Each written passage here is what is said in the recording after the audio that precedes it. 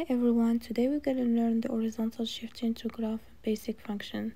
So please watch the whole video and don't forget to subscribe, like and share with your friends. Horizontal shifts.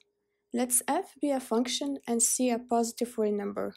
The graph of y equal f of x plus c is the graph of y equal f of x shifted to the left c units. And the graph of y equal f of x minus c is the graph of y equal f of x shifted to the right c units. As we see in the example, we have here y equal f of x. If we shift it to the left, we're gonna have f of x plus c. And if we shift it to the right, we're gonna have f of x minus c. Now let's move to the first example. I'm going to start with the absolute value of functions. So let's take the graph y equals the absolute value of x minus 3. So first we're going to graph the y equal the absolute value of x. So let's start with the table. So we have x and y equal the absolute value of x. So I'm going to take random numbers. So let's take 0, the absolute value of 0 equals 0. And 1, the absolute value of 1 equal 1, and 2, the absolute value of 2 equal 2, and minus 1, the absolute value of minus 1 equal 1, and minus 2, the absolute value of minus 2 equal 2. So now I'm gonna graph the point that I found. So here we have y, and here we have x. So 1, 2, 3, 4, 5, 1, 2, 3, 4, 5, minus 1, minus 2, 3, 4, 5, 1, 2, 3, 4, 5. So first point, I have x equals 0 and y equals 0. And the second one, x equal 1 and y equal 1. And the third one, x equal 2 and y equal 2. And the other one, minus 1, x equal minus 1 and y equal 1. And the last one is x equal minus 2 and y equal 2. Now I'm gonna connect the point that I found. So here I found y equal the absolute value of x. Now we're gonna move to graph y equal the absolute value of x minus 3. As I mentioned here, the graph of y equal f of x minus c is the graph of y equal f of x shifted to the right c unit, which is 3. So I'm gonna take the graph and then move it to the right 3 units by using the point that I already have. So as I have here, the first point is 0, so I'm gonna shift it 1, 2, 3.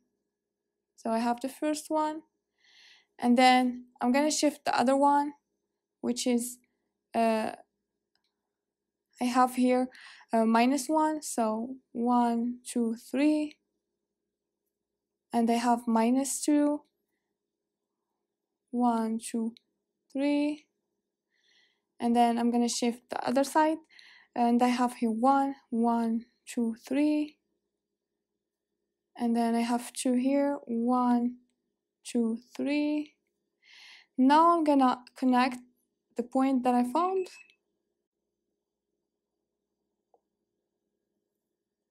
And now I have found y equal absolute value of x minus 3.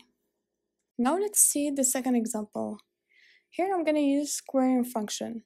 So let's graph y equal square of x plus 2. First I'm gonna graph y equal x square. So I'm gonna start with the table. I have x and I have y equal x square. So I'm gonna take random numbers again. So I have 0, 1, 2, minus 1, minus 2. So square of 0 equals 0, and square of 1 equal 1, and square of 2 equal 4, and square of minus 1 equal 1, and square of minus 2 equal 4. So now let's move and graph the function y equal x squared. So I have here x and here y. 1, 2, 3, 4. 1, 2, 3, 4. 1, 2, 3, 4. 1, 2, 3, 4.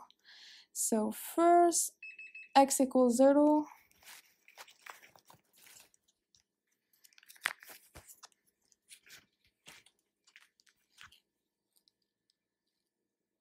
X equals 0 and y equals 0. And x equal 1 and y equal 1. And x equal 2 and y equal 4. And x equal minus 1 and y equal 1. And x equal minus 2 and y equal 4. Now I'm gonna connect the points.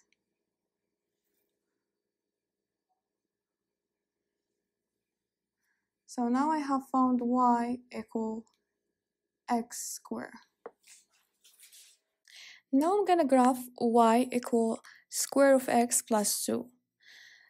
By using the graph of y equal x squared, and then I'm gonna shift it c unit to the left using the point that I have already. Here 0, 1, 2, 1, 2. They have another one here, which is 1, 2. And then I have another one here, which is 1, 2. They have another one here, 1, 2. Now I'm gonna connect the numbers, the points.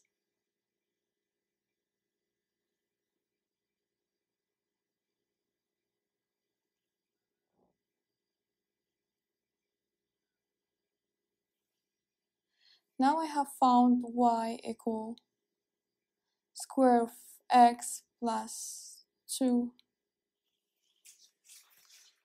To the third example. Here I'm gonna use the square root of functions. So let's graph the both function. First one, it's y equals square root of x minus 1, and the second one, y equals square root of x plus 3. So first, let's graph y equals square root of x. So we're gonna start with the table again. We have x and y equals square root of x. So I'm gonna take random numbers. So I'm gonna take 0, 1, and 4.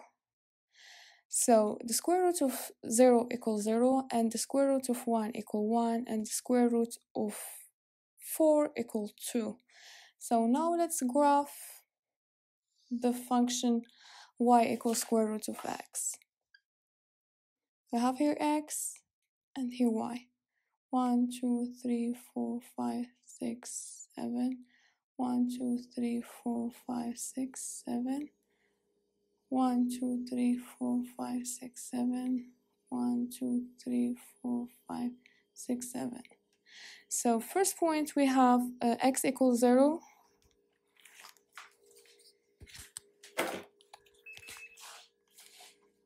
X equals 0 and y equals 0.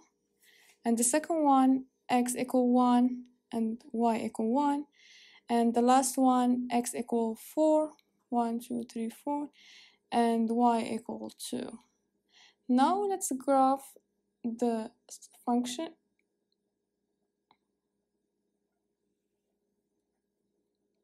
Now we have found y equals square root of x.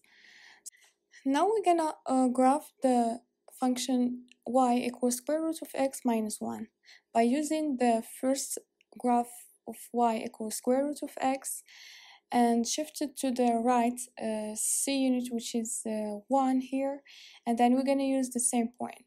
So I have the first one, which is 0, so I'm gonna move it here, and then I have the second one, which is 1, and then I'm gonna move it here, and then I have the last one, which is 2 here, and then I'm gonna move it here. So now I'm gonna try to connect the points.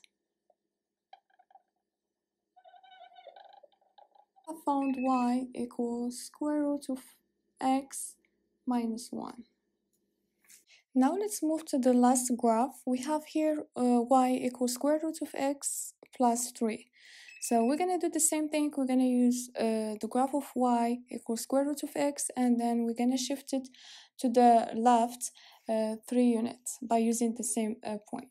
So I have here 0, so I'm going to shift it 3 points, which is 1, 2, 3. And then I have the other one, which is 1, 1, 2, 3. And then I have the other one, which is 4 here, so it's gonna be 1, 2, 3. So now I'm gonna try to connect the points.